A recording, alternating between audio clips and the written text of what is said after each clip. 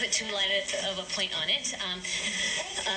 Alexander and Baldwin, for the many years they were diverting water using revocable permits, paid only about $150,000 a year. And for as much as 450 million gallons and as little as 50 million gallons. And as we see in the newspaper, they had this deal to sell their land, and it includes $62 million for 30 million gallons of water. And this is part of the reason why the department is underfunded, is because public trust resources were not properly valued and essentially given away to private corporations for years, decades. And that's why our watersheds are in the sorry state that they are in.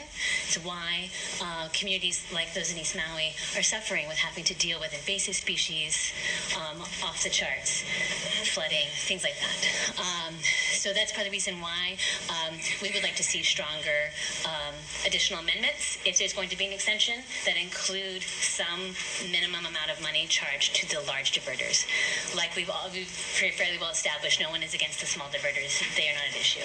But for the large diverters that are having a substantial impact to the watershed, I think it's appropriate for the legislature to set a dollar amount when the department has failed to do that in their discretion. Thank you.